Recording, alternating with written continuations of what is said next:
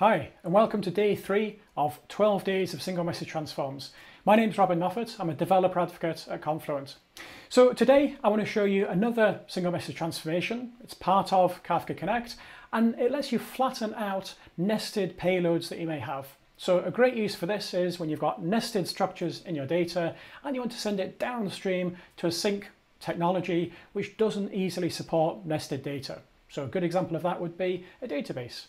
You may have a bunch of data, it's got lots of nested fields and so on within it. But once you get that through to a database, databases usually want a nice flat set of fields. So that's what we're going to do here. You can follow along with the demo. It's on GitHub demo scene repository. I'll put a link in the show notes. And to start off with, we're going to create ourselves some nested data as an example to use. Now, usually the data you're going to be working with, it will exist in the topic already and come in whatever nested form it is. But for the purposes of this, we're actually going to go and create some.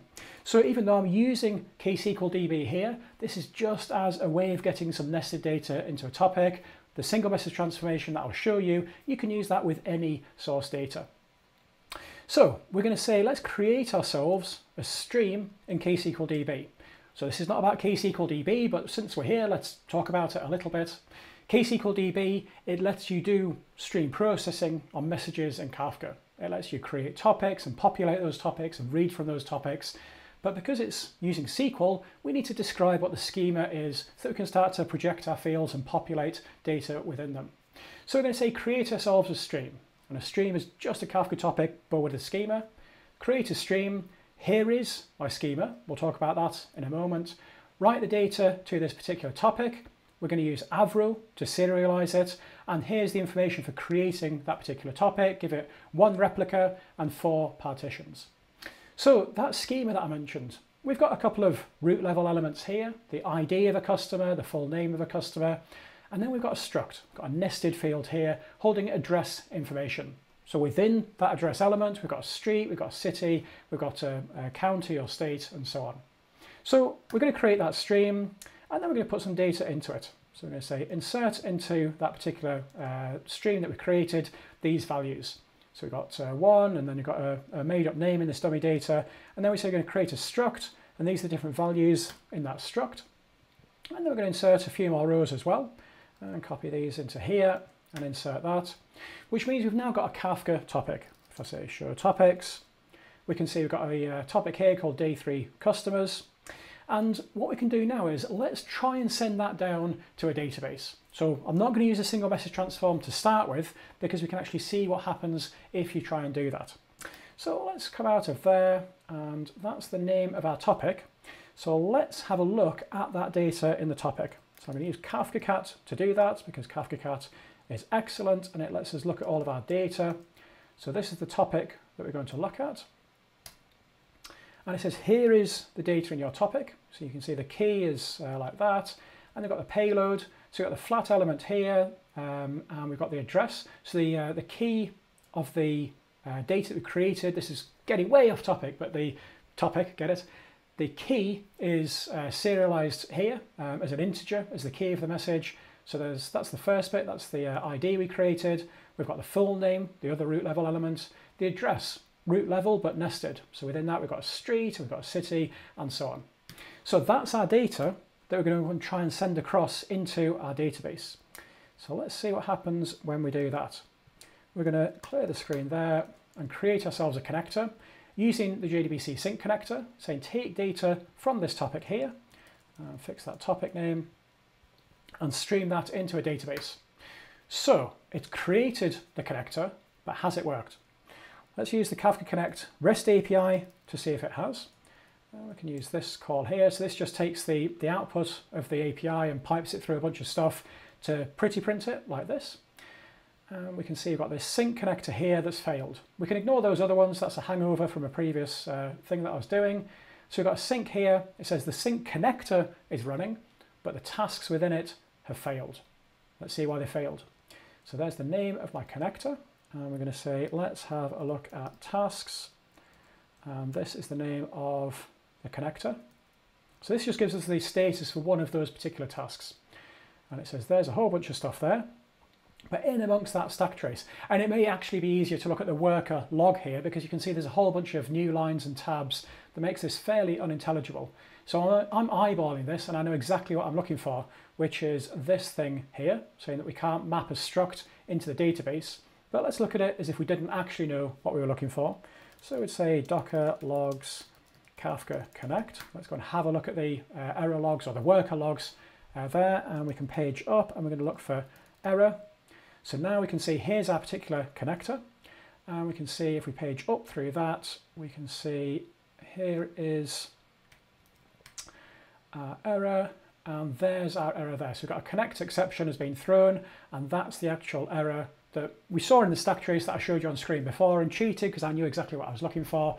But going through the worker logs, you'll see the same information, but you now get the new lines and the tabs, so it makes it easier to actually find. So it's saying I can't take a struct and write that to a database, because database is going to accept a nice flat structure. So the connector's failed, and we want to fix it because we want our data into that database. So now we can use our flatten single message transformation, and it just looks like this.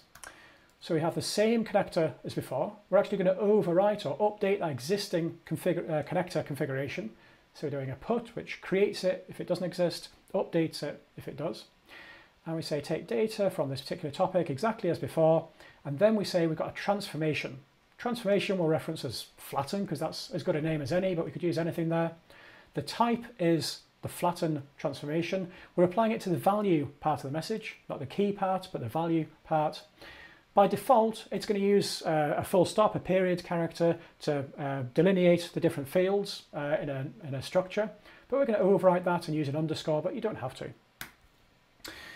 Go and create that again. You'll see it's done a HTTP 200 because it's actually just updating it, it's not creating it. And if we have a look at the status of the connector again, we can see this time it says it's running, which is hopefully good news. So it's still running, it's not decided to fail. So now if we go and have a look at MySQL and go into MySQL itself and say show tables, we've now got a table called day3 customers. So this is the name of the topic, which is by default what it's going to pick up as the target name for the table that it populates. And we can say select star from, and this I didn't realize, using hyphens in a table name is a really stupid idea because it doesn't really like it, so you have to use a backtick and say from day3 customers. And now it says, well, we've got data in there. So let's describe that table, day3 customers. And we can see there's our schema. So we've got full name as before, and then we've got the address and we've got the different values, but with an underscore delineating the different fields within it. The one thing we don't have is the ID field because that's part of the key of the message. What we need to do is we need to understand how that key is being serialized. And since in our case we wrote it from ksqlDB and it was a big int, we're going to use the long converter to deserialize that in Kafka Connect. We're then going to tell the JDBC Sink connector that for the primary key handling in the database, we're to use the key of the Kafka message. And then because the key itself isn't a struct, it's just a primitive value, we need to tell the Sink connector what name to give that field when it creates it in the target database.